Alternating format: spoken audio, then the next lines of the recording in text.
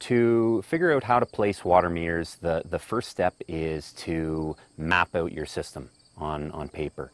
Figure out where your incoming sources are, and then of course where your distribution system goes. Once you have that, try placing the water meters on the sketch where you'd like to have them. Ideally on certain distribution lines, certain incoming lines. And then physically go and look at those lines to see if a water meter can be installed. So for example, on incoming lines, your incoming lines may be buried and they may be somewhat inaccessible. So installing a flow meter on those may be expensive and difficult. Whereas there may be 2 or 3 distribution pipes that can collectively determine your total water use.